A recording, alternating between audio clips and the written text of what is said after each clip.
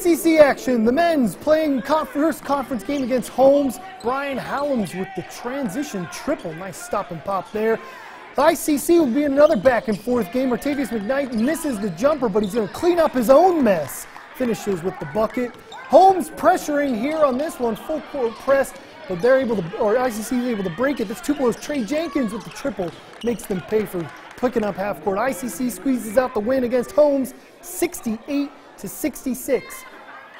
And the ICC women, they're taking on Holmes as well. Sweeps all over our area today. Check out the ball movement here from the Lady Indians. It's going to end up with a Jabria Pounds triple. The Nettleton native finished with a game-high 22 points and 14 rebounds. Nice crossover here. Hit the trailer. Trailer's usually going to make something happen. Nice take there by Fulton's Constant Dunn. ICC rolling in this one. Indians staying hot. Aliyah Thornton for three. She hits from the land of plenty. ICC cruises to a 73-61 win.